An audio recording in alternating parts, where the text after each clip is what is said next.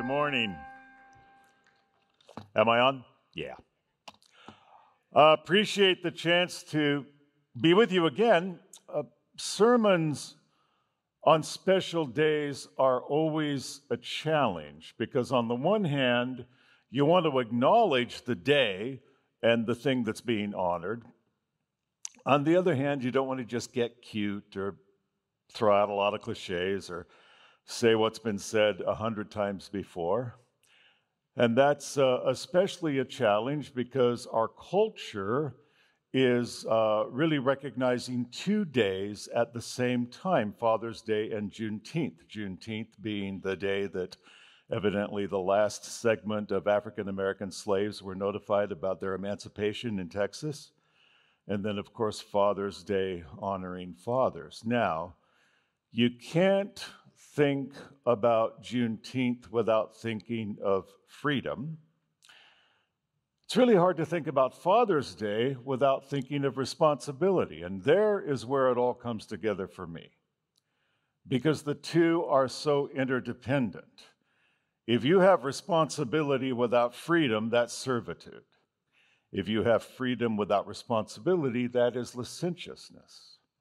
So freedom and responsibility have to go together if they're both going to be paid due attention.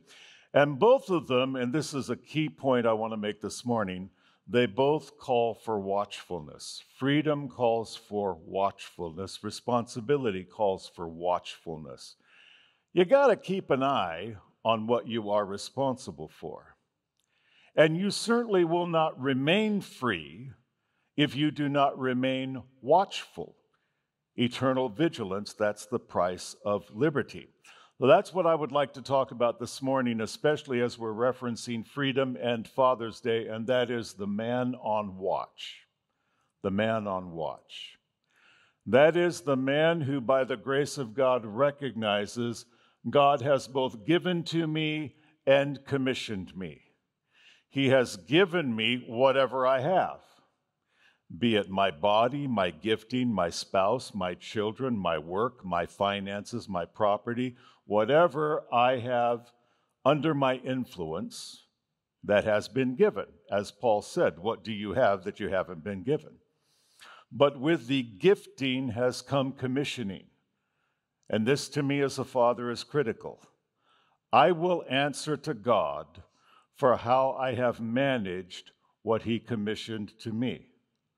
So I remember, for example, 35 years ago when I married my wife, one of the sobering thoughts I had at the altar was, good heavens, this beautiful woman has been given to me for now. But I will answer to God for what her life becomes as a result of being united to me. So there is both the giving and there is the commissioning. The man who stands watch then recognizes that, and he assumes responsibility and remains watchful, and good grief, is that kind of guy ever needed in 2022?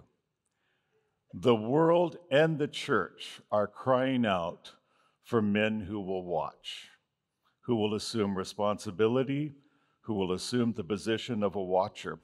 Habakkuk assumed that position when, in his book, he was prophesying about the Babylonian takeover of Judah. Now, this guy had lived under Josiah's reign, so he had seen Judah when it was thriving in revival, but now he was seeing deterioration. It is a bleak and familiar position for a believer to be in. To have known that there was a time when this people served God, and now it's all become corrupt. And so in recognizing the oncoming captivity, he prayed to God, basically asking when, what, how, what should be expected. And then he made an interesting comment, chapter 2, verse 1.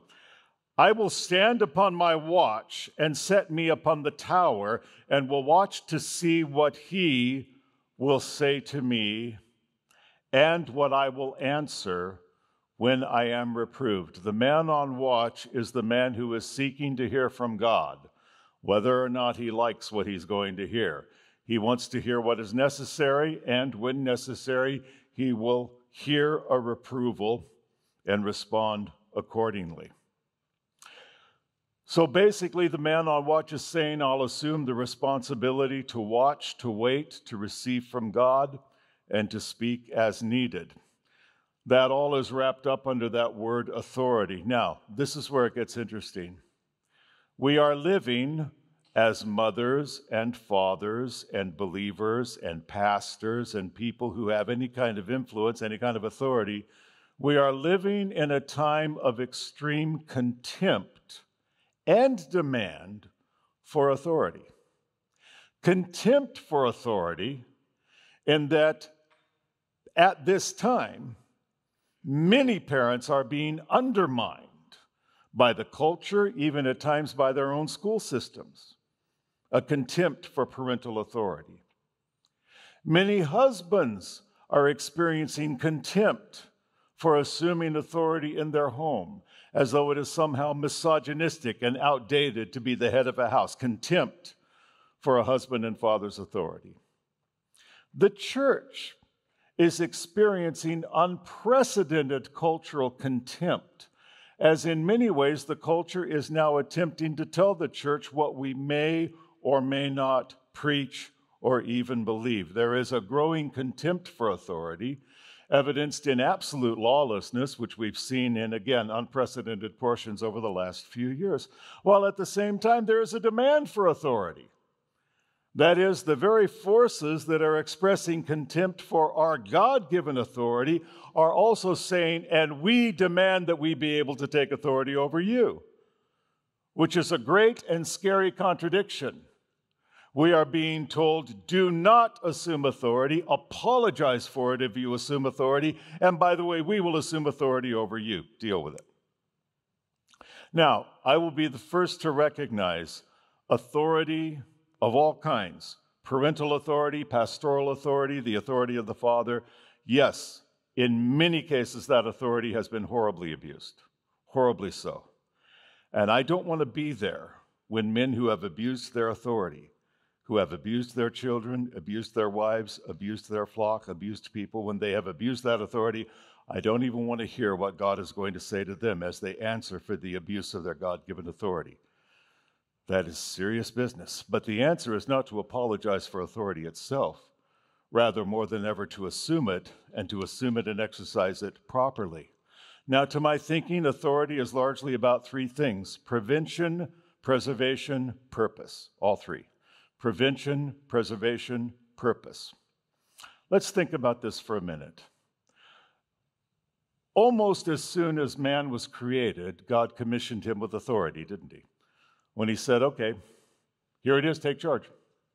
You keep the garden up, you name the animals, you decide what tree you're going to eat from, I commissioned authority to you. Exercise it properly. Now, at that time, I think authority would have been awesome because everything was cooperating. Sin hadn't entered into the environment. There was no corruption. So when God told Adam, keep the yard up, I'm sure the yard cooperated. I'm sure the animals cooperated. Everything was in harmony. Good for Adam. But for us, authority is, among other things, a difficulty because we are called to take authority over elements that are frequently bucking our authority. So when we are told, for example, that authority is largely about prevention, that means when I have authority over something, I have to be watchful over elements that would hurt the thing I have authority over. Well, when I'm trying to take care of my yard, for example, there are elements that would interfere with it, that would cause it to corrupt and decay. When I'm dealing with people, they may or may not want to cooperate with me. And this is really the sad reality of what we've been dealing with ever since the fall, isn't it? You remember when Adam and Eve sinned, Adam sinned, Eve was deceived. God said, all right, well, as a result of what you've done, the human experience will now contain things I never meant it to contain. You're going to die. I didn't mean that to happen. Your body's going to decay. I didn't mean that to happen. You're going to get into these weird power struggles with each other. I didn't mean that to happen. The environment is going to become adversarial to you. You're not going to just keep the garden. You're going to work until you're sweating. That's what it means for us to take authority. We take authority over elements that are oftentimes not cooperating. So much of what we have to do is by way of prevention. We guard against what will harm what we have authority over. We also seek to preserve the good of what we have authority over, and we take authority with purpose. The man on watch is the man who says basically, this is the direction I am going. This is the direction we need to be going. Follow me. Now that idea used to scare me to death because I thought, follow me? You got to be kidding. Paul could say that, be ye followers of me. Good for Paul. But Joe Dallas, because somehow I had it in my head that in order to say follow me, that means you have to think you've arrived. Well, I know crazy well I have not arrived, but that's not what it means. It means that's where I'm going. Now, if you said, where's the cafeteria? And I said, I know where it is. I'm going there. Follow me. Yeah, that's legit. I'm not saying I've made it. Paul himself said, I'm not saying I have attained, but yes, this is the direction I'm going in. I seek the will of God. I submit myself to the Word of God.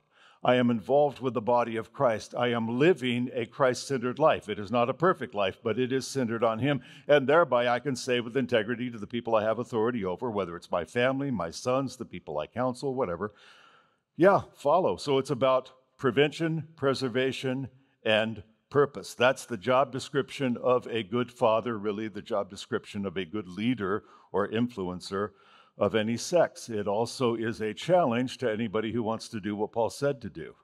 We're talking about both freedom and authority. Regarding freedom, he told the Galatians, stand fast in the liberty wherewith Christ has set you free, and don't be entangled again in a yoke of bondage. These are significant challenges. The challenge to lead, the challenge to prevent, the challenge to maintain liberty. How the heck are we going to do that? This is where I want to land for the bulk of this message. The job description Paul gave to Timothy when he said, okay, this is what is required of the servant of the Lord. 1 Timothy 4:16 saying what a man needs to do if he is on watch. Take heed. Take heed to thyself and unto doctrine. That is, know yourself. Be honest enough with yourself to admit your areas of weakness. Be honest enough with yourself to admit and confess the sin in your life. Be honest enough to know your quirks.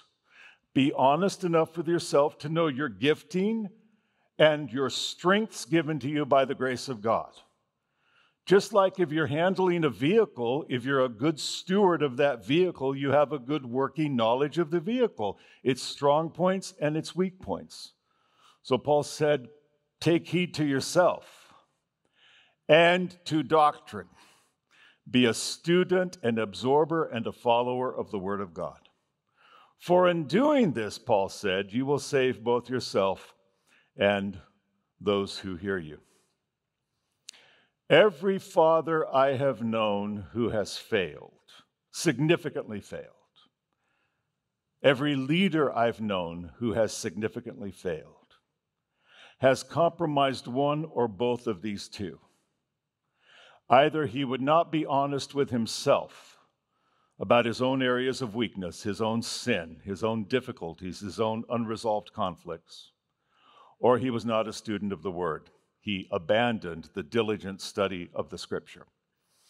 And that is a setup for failure. So let's look a little more carefully at that job description. The description of the man on watch to take heed to himself and to doctrine. Let's first talk about taking heed to ourselves. Taking heed to ourselves.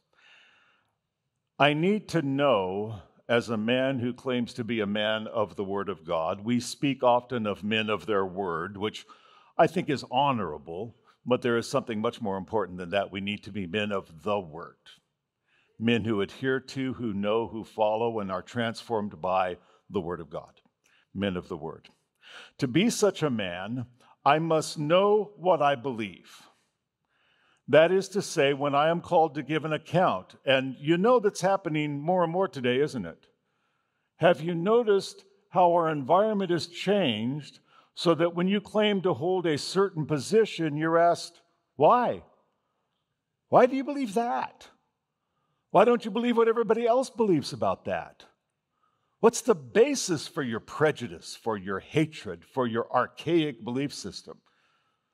Such a man needs to be able to give an answer, an apologia for his position. I must know what my worldview is so that I can say, along with Martin Luther, yeah, this is where I stand. God help me, I can do no other. That is especially relevant in 2022 because this is exactly what Paul predicted when he said to Timothy, the time will come when they will not endure sound doctrine. They will not endure sound doctrine. One of the greatest scandals I believe we have in the church is not so much about moral failure, although there is that, but it is about, on a broader scale, biblical ignorance. And biblical ignorance is a setup for a crippled church. If you look at some of Barna's latest statistics, it's shocking to see the number of people who identify themselves as Christians who seem to know nothing about what the Bible says about Christianity. It's almost as if the word Christian these days means, I'm nice, so I'm Christian.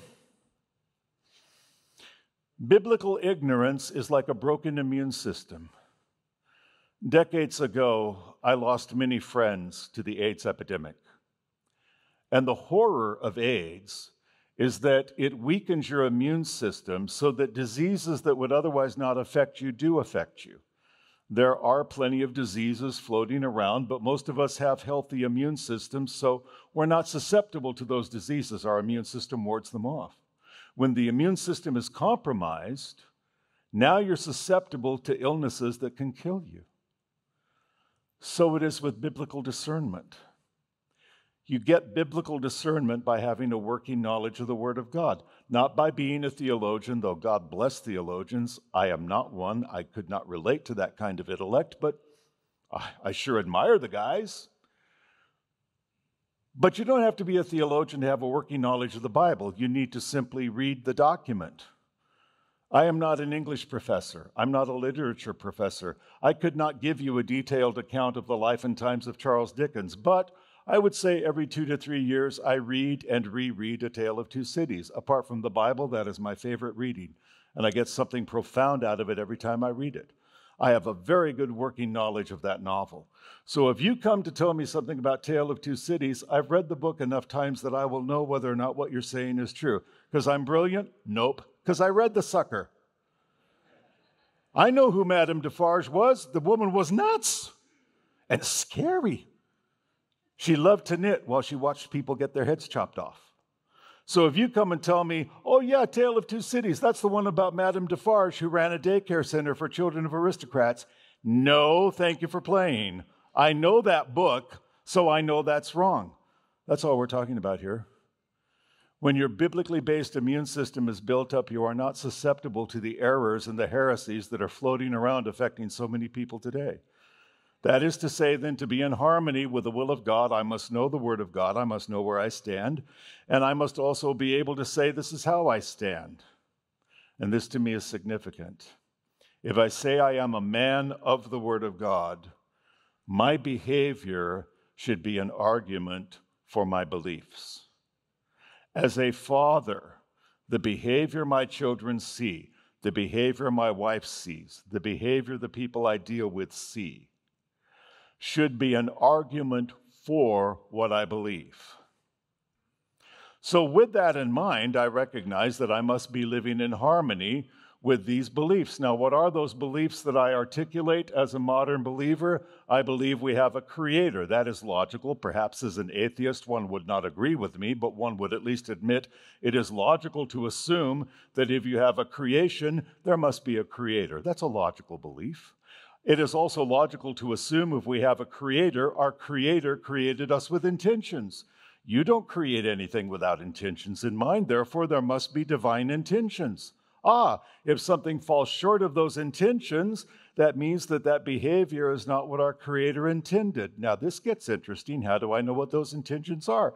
I further believe that our Creator inspired a number of men to write an authoritative document which has stood the test of time after all, so that I do not have to sit around and guess what His intentions are. And if my life is lived essentially within the parameters of those intentions spelled out in the Bible, I believe I have a fruitful and an abundant life. That is what I believe. That is what I present when I say I want my life to be in harmony with the will of God. The man then who would be the man on watch must be living in harmony with the will of God. He must also be a man of achievement. I don't mean rich and successful. I don't mean powerful in that sense, but rather a faithful steward. I appreciated what John was saying about stewardship earlier, talking about the parable of the talents. You'll notice in that parable, every servant was given a different amount, wasn't he? And the servants were not judged by how much they had been given. Some of us are wealthy, some of us are not, some of us are beautiful, some of us are plain, some of us are eloquent, some of us, whatever, We don't answer to God for what we've been given or for what we've not been given, but rather, very important, what we have done with what we've been given. The body of Christ thrives when the men on watch basically say, okay, let's do inventory. What have I been given? My property, my finances, my spiritual gifts, my natural gifts, the people I love, the people who rely on me, the people I have authority over, the things I do, this I have been given. As Paul queried the Corinthians, what do you have that you haven't been given? It's a rhetorical question. And given the fact that it has been given to me, and this is again very sobering, I will answer for it, won't I? This is something I hope you and I will always keep in mind. We do have an inevitable date with the judgment seat of Christ. That's not necessarily scary. Now, a date with the white throne judgment, that's scary because, of course, at that time, anybody whose name isn't found written in the book of life is banished forever.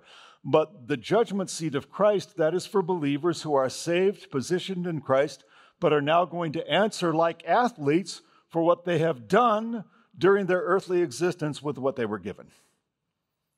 And you will, you will answer for what you've been done with that body you were given, those people you were given, those abilities you were given. You're going to answer for all of it. Of course you will. One of the reasons I believe many pastors are stressed today is because so often in the church you have believers who essentially come as an audience, as spectators, but have not dived into the life of the church. And as a result, a lot of people are holding out. When members of the body hold out, they don't give of their finances, they don't give of their time, they don't give of their gifting, they don't offer what God has given them as functioning members of the body. The body cannot function the way it is meant to function. Now, we may like this or we may not like it, but we're stuck with each other. I mean, we are members of the same body. That's it. And my body operates the best when all of it is in submission to my head. Now, I'm 67 years old, so there are times my body will not do what my head tells it to do, and I hate that. I don't mind getting old. I just mind everything that goes along with it. The numbers are okay. The body, But there it is. When the members of the body are functioning for the good of the body is healthy. That's how it works. So achievement in that sense, very important. The man on watch will be asking, am I making the most of what I have been given? Harmony, achievement, and finally connection, very critical. I've had the honor of walking alongside women and men for the last 35 years. In my counseling ministry, and my first supervisor said to me, when people come into your office and sit down and say they need help, invariably you will find they are not mentally ill. They're not there for some deep psychological problem. They are there because something has gone wrong in relationship. Somewhere along the line, they've been hurt, they've been betrayed, and in response to that, they may have made any number of sinful decisions. They may need to forgive. They may need to let go of a high sense of entitlement, or they may need to be healed. They may need a new way of thinking. Something has gone wrong in the soul because something went wrong in relationship. And as a result, many people are not connecting the way they need to connect. The very thing they need is the very thing they fear, intimacy and the vulnerability that goes with it. Now, among men in particular, I think this is problematic. I find we are much better at doing than we are at connecting. If you give me a job to do, I love that. If you tell me, now go out and let everybody get to know you, are you nuts? That is not the easiest thing to do. Which is why a lot of men have on a regular basis proximity with other men without connection. They are in proximity to other believers, but not necessarily connected to other believers. What I don't think we need is one big touchy-feely get-together, although I didn't mean it like that. I like affection very much. And I think emotion, it's God-given. I'm only saying that I think the love we need to have for each other as men goes beyond affection. It will include that. Good. But it also includes, I believe, exhortation, education, and empathy. Exhortation is a beautiful part of that kind of brotherly love. At the gym, you will often see guys working out together, workout partners. And workout partners love each other, although you'd never know it the way they talk to each other. Because you know what they don't? They don't say, good fellow, would you care to pick up the weight? Mustn't sweat. No. I mean, listen to the way they handle each other. Come on, move it. Don't wimp out. Go for that bird. No, and they're like, wow, they're animalistic with each other. They certainly wouldn't talk under any other circumstances to another man that way. But there, what are they assuming? On my own, I won't be sufficiently pushed to do what I need to do. So, brother, push. I need somebody to hold me accountable to be at the gym, and while I'm at the gym working out, I need somebody who's going to make sure I'm giving it my all. So they're there to exhort each other. It's a very important part of brotherly love, mutual exhortation.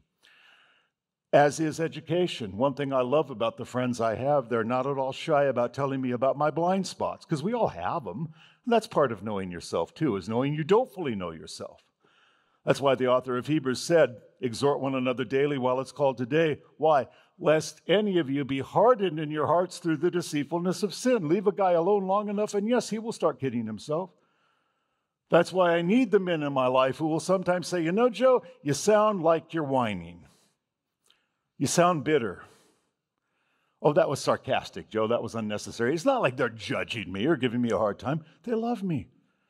And they love me enough to expect me to call them on their blind spots, and they love me enough to call me on mine. So there's the exhortation, there's the education and empathy. There are times I got to say, look, I'm in pain. And there's a place for that. So Paul said, rejoice with those who rejoice, weep with those who weep. And yes, there are times I'm like, can I just vent for a while? I am really hurting, and I need that. Yes, I believe we all do. So take heed to thyself via harmony, achievement, and connection, and take heed unto doctrine. That is to say, know yourself, now also know the word. Know the word. Paul put it beautifully, 2 Timothy 2:15, study to show yourself approved unto God, a workman who does not need to be ashamed, rightly dividing the word of truth. If God has spoken, you must know what he has said. If you would be a man of the Word of God, you must apply yourself to studying the Word of God on a regular basis. Really should be a part of your lifestyle, should be a part of mine. I know that nobody does that perfectly. I have been committed for decades to daily reading at least a chapter of the Word. I know that's not much, but it's, the consistency is the main thing, sometimes more. And I don't do it perfectly, but my wife and I, both individually and together, try to make sure we, with each other and then on our own, also get in at least a chapter, usually more of the Bible, on a daily basis. We are not prayer warriors, we are not super saints, but we do understand this is a vital part of lifestyle. And that is something that, when I was born again back in 1971, why, it was assumed that's what you did if you're a Christian. You study the Word of God, you have a prayer life. You go out and witness to anything that breathes, and if it tries to get away from you, you hit it and drag it back and witness to it again. And that was our way back then. The Jesus movement, we were wonderful. We were just crazy. But that means staying grounded in the Word. Now, we have the Logos, the written Word of God. That's the ultimate authority by which we judge everything. We also need the Rhema, through which God is speaking directly to us by revelation, either illuminating what the Logos says at a particular time or that direct voice from God. Of course, we judge the Rhema by the Logos, right? I never can assume just because I feel something, oh, that's God speaking to me. Maybe yes, maybe no. How do I judge it? Primarily by what the Word of God says, of course. But they're both critical.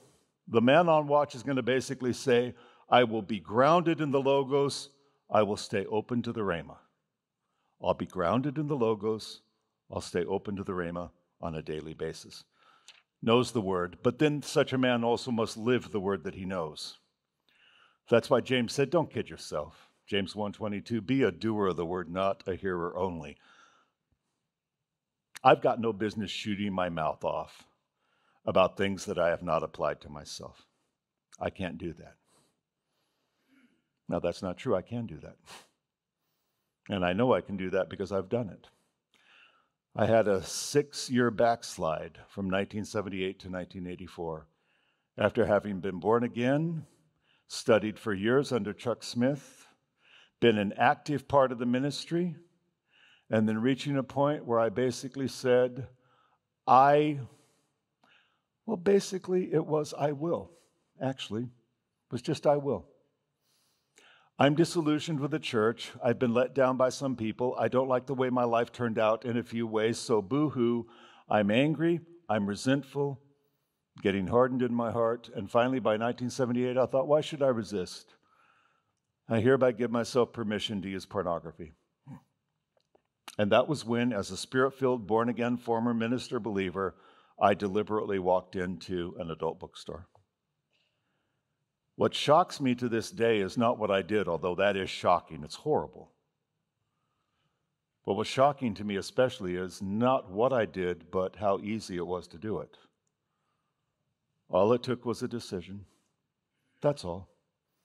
Now, I don't want to live my life in paranoia, but I would like to live my life in such a way that I have a reasonable expectation of opposition. Because believe me, everything that we are proposing this morning runs counter to the way of the world. That's why Paul told the Ephesians, at one time you walked in the course of the world, according to the course of the world and the prince of the power of the air.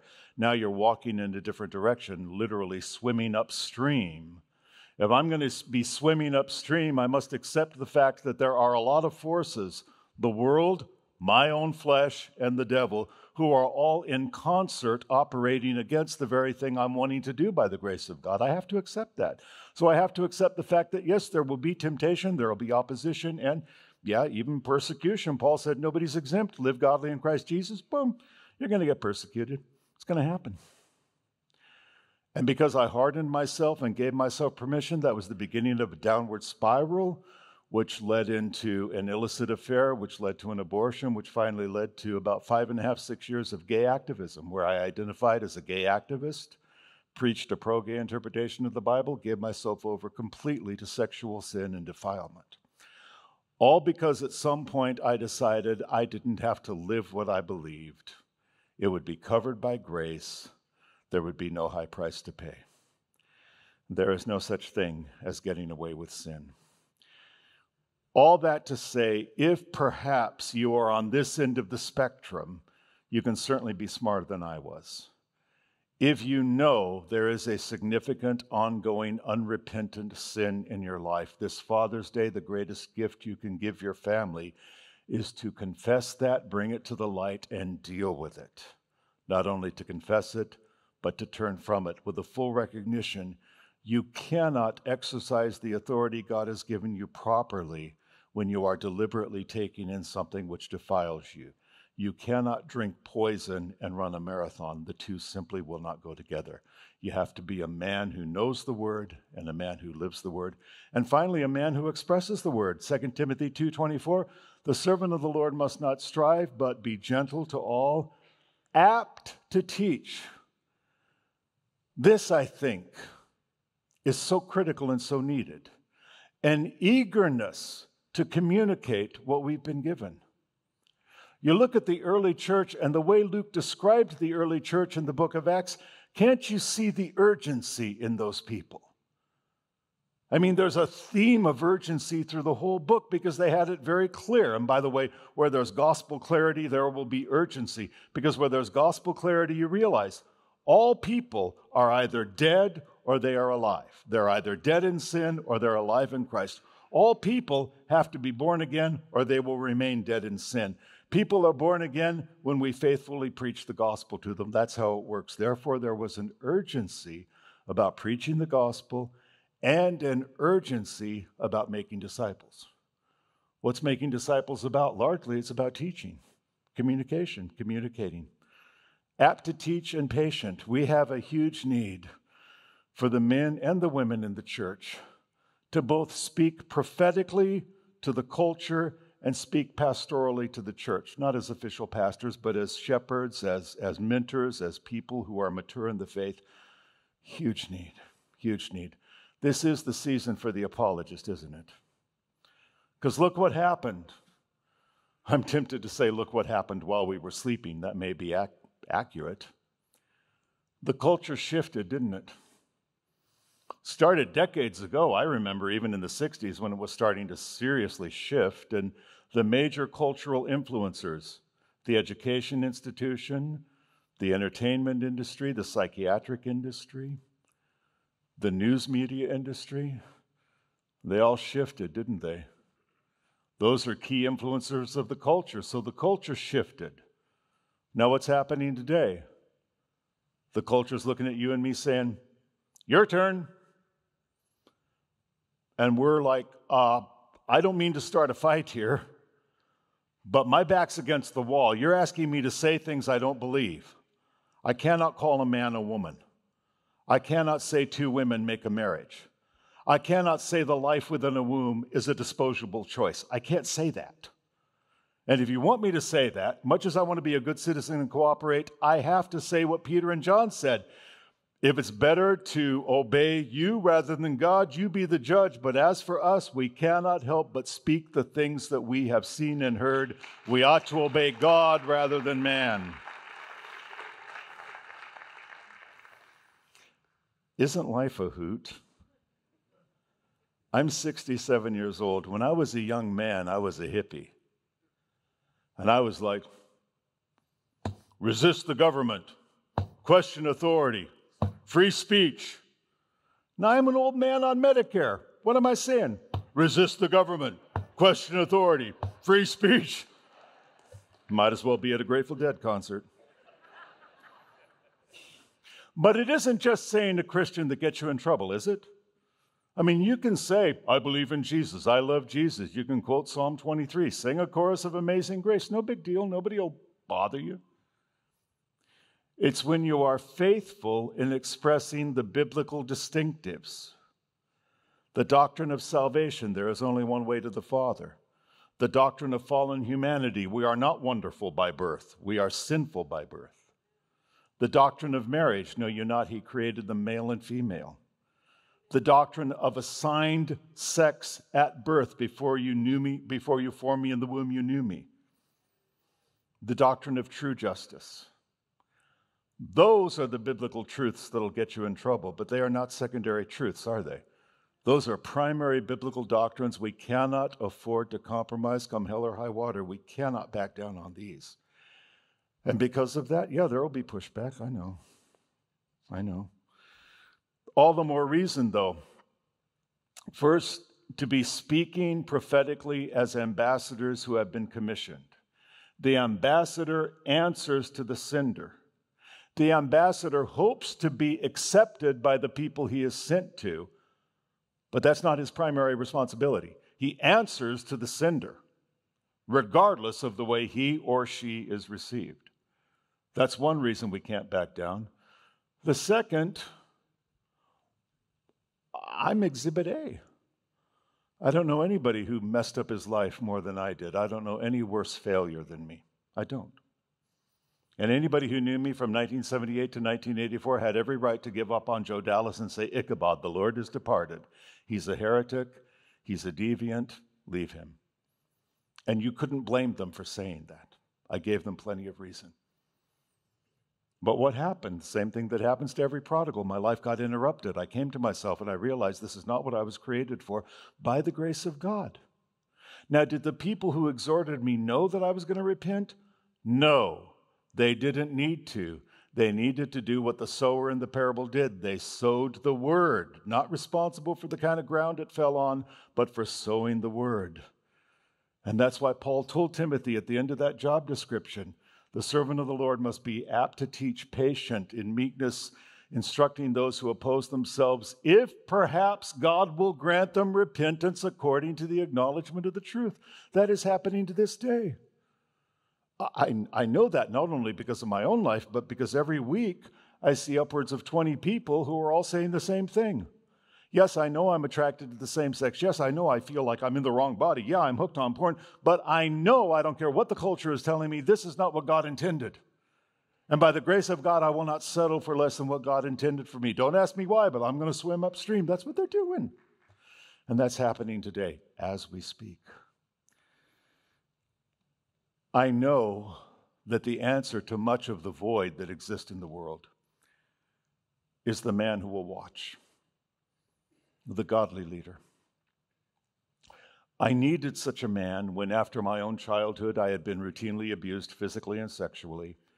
I was a walking void. And then finally, at age 16, I walked into Calvary Chapel and listened to Chuck Smith teaching the word. And as I began attending there, I realized, now this is a father. I can hear him, I can trust him, I can follow him. And that experience of 5-6 years under his teaching would forever ground me, sometimes even when I didn't want to be grounded. Every successful father I have known has been a man who has been willing to know and admit the truth about himself.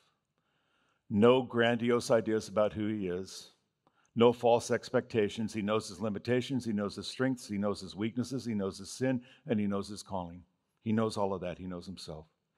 And every successful man who has fathered people, either biologically or spiritually, has been a man who knows the Word of God.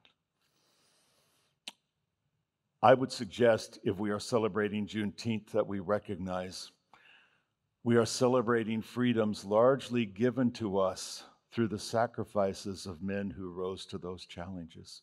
They paid attention to themselves. They paid attention to the truth. So I hope today we can celebrate freedom, celebrate responsibility, but always keeping an eye towards a fresh, ongoing commitment to both.